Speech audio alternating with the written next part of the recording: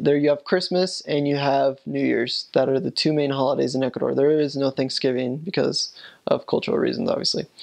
Um, Christmas and New Year's are celebrated in a way different way than the United States.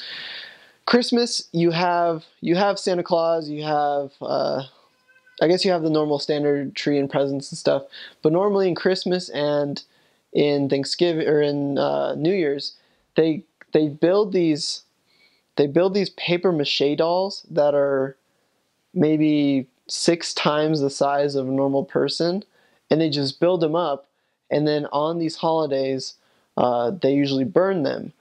And so it's really kind of interesting because you hear a lot of popping and explosions, and that's kind of how they celebrate it more. It's kind of more like a like a party and like a party frenzy, I guess you could say. And it's really kind of cool because, for example, when Transformers came out in the United States, people in Ecuador would build a large Optimus Prime out of paper mache, like really big, or like a Thor, or like an Iron Man, or like Pokemon characters. So you see all these things that are just giant life size, and you're like, wow, this is really awesome.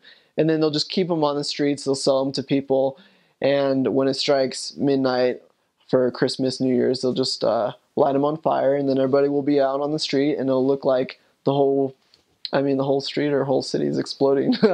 So those are really cool things.